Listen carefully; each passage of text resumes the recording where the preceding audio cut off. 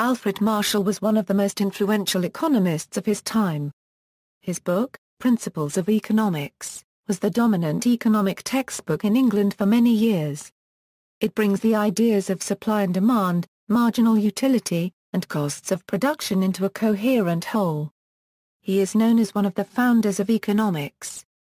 Life and career: Marshall was born in Clapham, England, July 26, 1842. His father was a bank cashier and a devout evangelical. Marshall grew up in the London suburb of Clapham and was educated at the Merchant Taylors' School and St John's College, Cambridge, where he demonstrated an aptitude in mathematics, achieving the rank of second wrangler in the 1865 Cambridge mathematical tripos. Marshall experienced a mental crisis that led him to abandon physics and switch to philosophy. He began with metaphysics, specifically the philosophical foundation of knowledge, especially in relation to theology. Metaphysics led Marshall to ethics, specifically a Sidgwickian version of utilitarianism. Ethics, in turn, led him to economics, because economics played an essential role in providing the preconditions for the improvement of the working class. Even as he turned to economics, his ethical views continued to be a dominant force in his thinking. He saw that the duty of economics was to improve material conditions, but such improvement would occur, Marshall believed, only in connection with social and political forces. His interest in liberalism, socialism, trade unions, women's education, poverty and progress reflect the influence of his early social philosophy on his later activities and writings.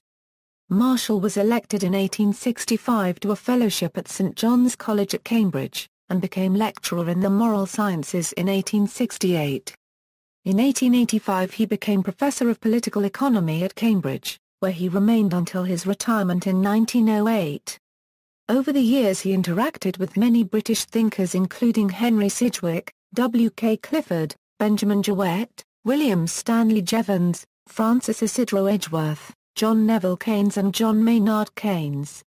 Marshall founded the Cambridge School, which paid special attention to increasing returns, the theory of the firm, and welfare economics. After his retirement, leadership passed to Arthur Cecil Pigger and John Maynard Keynes. Economics: Marshall desired to improve the mathematical rigor of economics and transform it into a more scientific profession. In the 1870s he wrote a small number of tracts on international trade and the problems of protectionism. In 1879, many of these works were compiled into a work entitled The Theory of Foreign Trade, The Pure Theory of Domestic Values.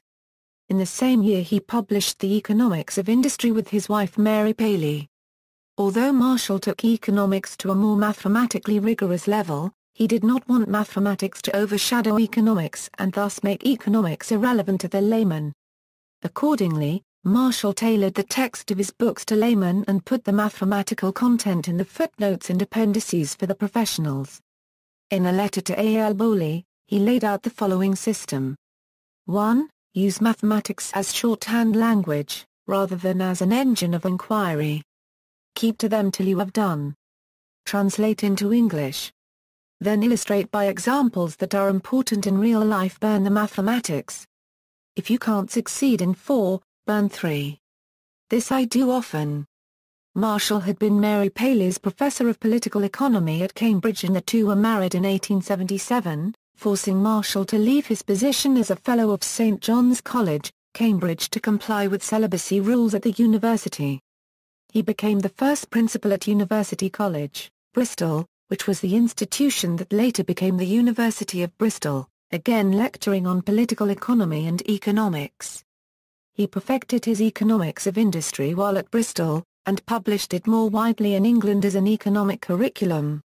Its simple form stood upon sophisticated theoretical foundations. Marshall achieved a measure of fame from this work, and upon the death of William Jevons in 1882, Marshall became the leading British economist of the scientific school of his time. Marshall returned to Cambridge, via a brief period at Balliol College, Oxford during 1883 to take the seat as Professor of Political Economy in 1884 on the death of Henry Fawcett. At Cambridge he endeavoured to create a new tripos for economics, a goal which he would only achieve in 1903. Until that time, economics was taught under the historical and moral sciences triposes, which failed to provide Marshall the kind of energetic and specialized students he desired. Principles of economics.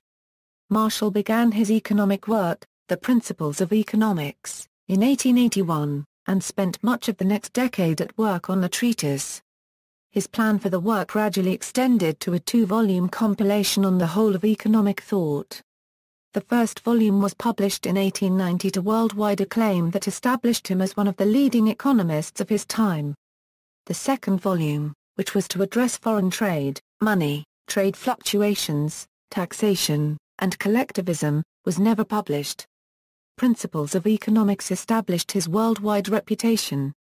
It appeared in 8 editions, starting at 750 pages and growing to 870 pages.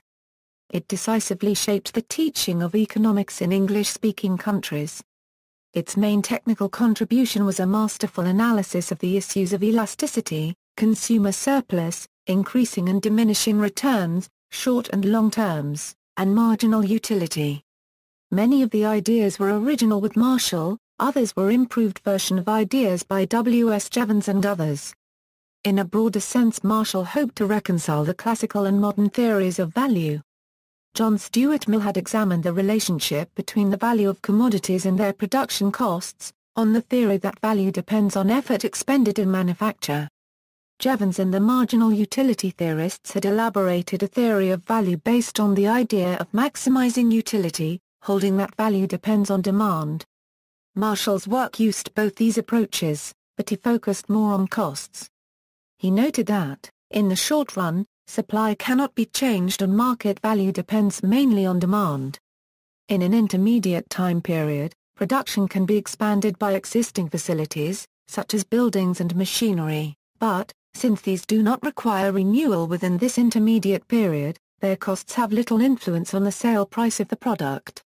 Marshall pointed out that it is the prime or variable costs, which constantly recur, that influence the sale price most in this period.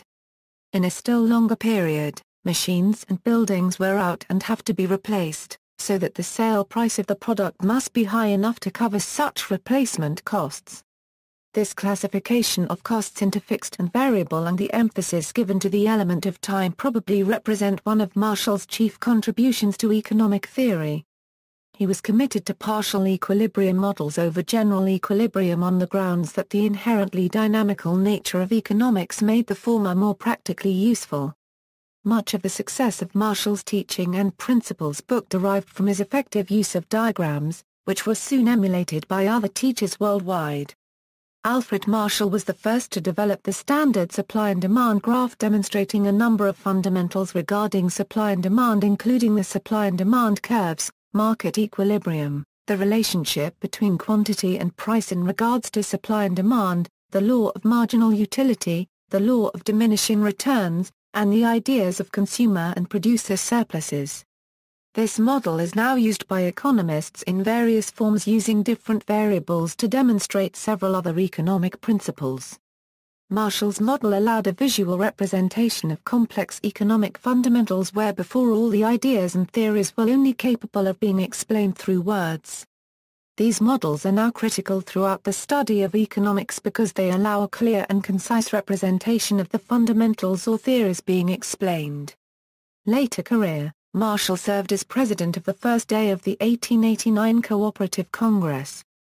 Over the next 2 decades he worked to complete the second volume of his principles, but his unyielding attention to detail and ambition for completeness prevented him from mastering the work's breadth.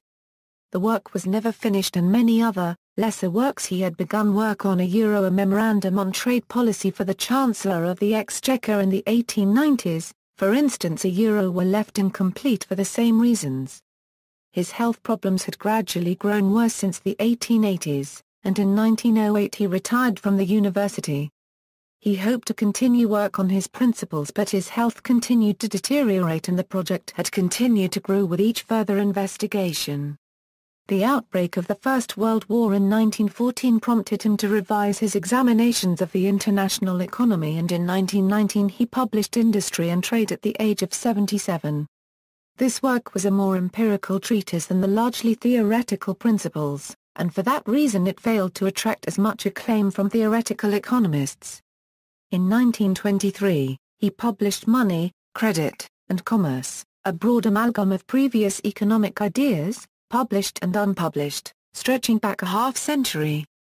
From 1890 to 1924 he was the respected father of the economic profession and to most economists for the half-century after his death, the venerable grandfather. He had shied away from controversy during his life in a way that previous leaders of the profession had not, although his even-handedness drew great respect and even reverence from fellow economists, and his home at Balliol Croft in Cambridge had no shortage of distinguished guests. His students at Cambridge became leading figures in economics, including John Maynard Keynes and Arthur Cecil Pigger. His most important legacy was creating a respected, academic, scientifically founded profession for economists in the future that set the tone of the field for the remainder of the 20th century. Having died aged 81 at his home in Cambridge, Marshall is buried in the Ascension Parish Burial Ground. The Library of the Department of Economics at Cambridge University, the Economic Society at Cambridge as well as the University of Bristol Economics Department are named for him. His home, Balliol Croft, was renamed Marshall House in 1991 in his honour when it was bought by Lucy Cavendish College, Cambridge.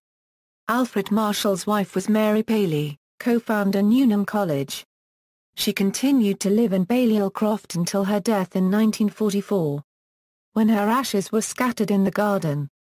Theoretical contributions. Marshall is considered to be one of the most influential economists of his time, largely shaping mainstream economic thought for the next 50 years, and being one of the founders of the school of neoclassical economics. Although his economics was advertised as extensions and refinements of the work of Adam Smith, David Ricardo, Thomas Robert Malthus and John Stuart Mill, he extended economics away from its classical focus on the market economy and instead popularized it as a study of human behavior. He downplayed the contributions of certain other economists to his work, such as La Copyright on Walras, Vilfredo Pareto and Jules Dupout, and only grudgingly acknowledged the influence of Stanley Jevons himself. Marshall was one of those who used utility analysis, but not as a theory of value. He used it as a part of the theory to explain demand curves and the principle of substitution. Marshall's scissors analysis which combined demand and supply, that is utility and cost of production, as if two blades of a pair of scissors effectively removed the theory of value from the center of analysis and replaced it with the theory of price. While the term value continued to be used, for most people it was a synonym for price. Prices no longer were thought to gravitate toward some ultimate and absolute basis of price. Prices were existential, between the relationship of demand and supply. Marshall's influence on codifying economic thought is difficult to deny. He popularized the use of supply and demand functions as tools of price determination. Modern economists owe the linkage between price shifts and curve shifts to Marshall. Marshall was an important part of the marginalist revolution. The idea that consumers attempt to adjust consumption until marginal utility equals the price was another of his contributions. The price elasticity of demand was presented by Marshall as an extension of these ideas. Economic welfare, divided into producer surplus and consumer surplus, was contributed by Marshall, and indeed, the two are sometimes described eponymously as Marshallian surplus. He used this idea of surplus to rigorously analyze the effect of taxes and price shifts on market welfare. Marshall also identified quasi-rents. Marshall's brief references to the social and cultural relations in the industrial districts of England were used as a starting point for late 20th century work in economic geography and institutional economics on clustering and learning organizations. Gary Becker, the 1992 Nobel Prize winner in economics, has mentioned that Milton Friedman and Alfred Marshall were the two greatest influences on his work. Another contribution that Marshall made was differentiating concepts of internal and external economies of scale. That is that when costs of input factors of production go down, it is a positive externality for all the firms in the marketplace, outside the control of any of the firms.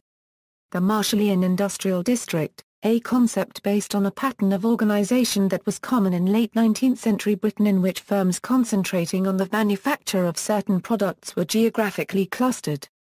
Comments made by Marshall in Book 4, Chapter 10 of Principles of Economics have been used by economists and economic geographers to discuss this phenomenon. The two dominant characteristics of a Marshallian industrial district are high degrees of vertical and horizontal specialization and a very heavy reliance on market mechanism for exchange. Firms tend to be small and to focus on a single function in the production chain. Firms located in industrial districts are highly competitive in the neoclassical sense, and in many cases there is little product differentiation. The major advantages of Marshallian industrial districts arise from simple propinquity of firms, which allows easier recruitment of skilled labor and rapid exchanges of commercial and technical information through informal channels. They illustrate competitive capitalism at its most efficient, with transaction costs reduced to a practical minimum, but they are feasible only when economies of scale are limited.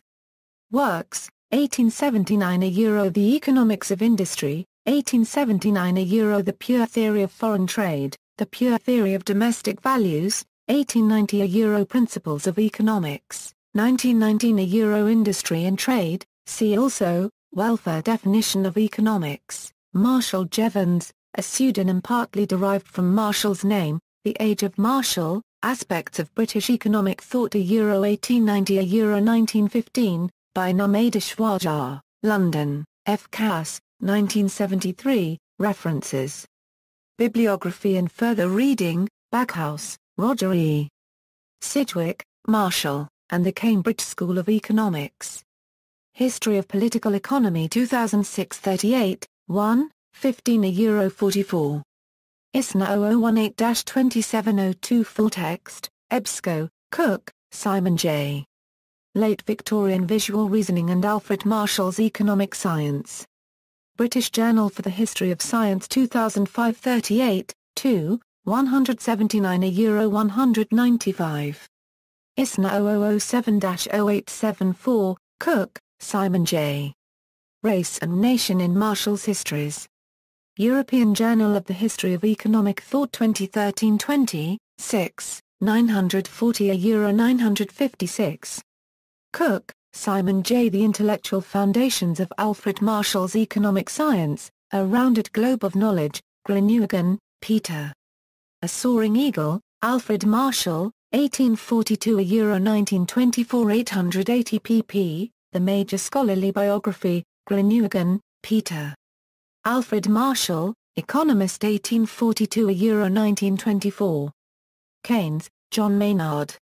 Alfred Marshall, 1842 euro 1924, The Economic Journal 34 No. 135 September 1924 ppA 311 euro 372, included in his Essays in Biography at 125 euro 217, in JSTOR, Raffaele, Tiziano al. The Elgar Companion to Alfred Marshall 2006. 752 ISBN 1-84376-072-X. Twerberg, Rita McWilliams. Marshall, Alfred Oxford Dictionary of National Biography 2004. Twerberg, Rita McWilliams, ed.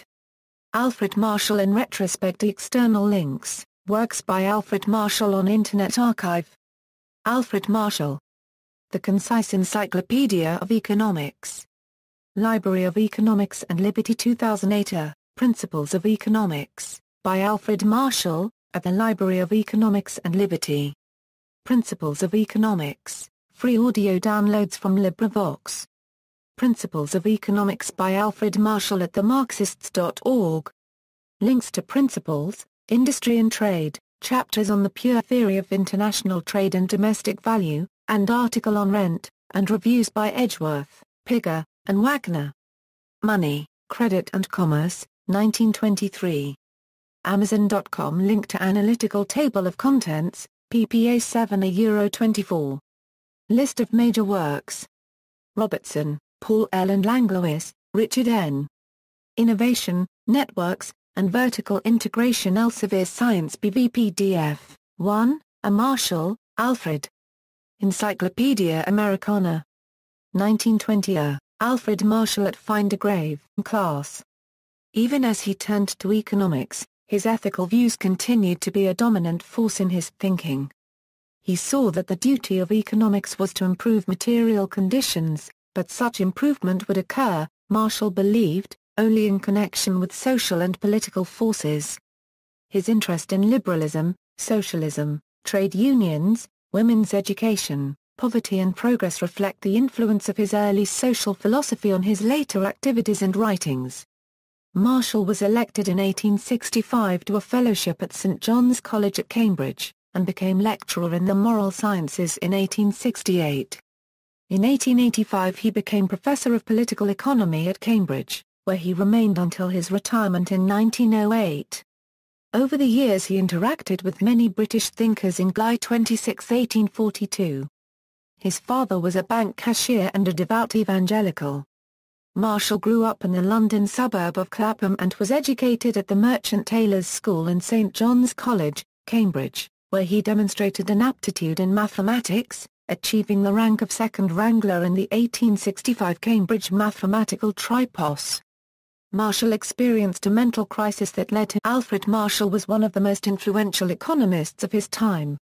His book, Principles of Economics, was the dominant economic textbook in England for many years. It brings the ideas of supply and demand, marginal utility, and costs of production into a coherent whole. He is known as one of the founders of economics. Life and career. Marshall was born in Clapham, England, chosen to abandon physics and switch to philosophy. He began with metaphysics, specifically the philosophical foundation of knowledge, especially in relation to theology. Metaphysics led Marshall to ethics, specifically a Sidgwickian version of utilitarianism. Ethics, in turn, led him to economics, because economics played an essential role in providing the preconditions for the improvement of the working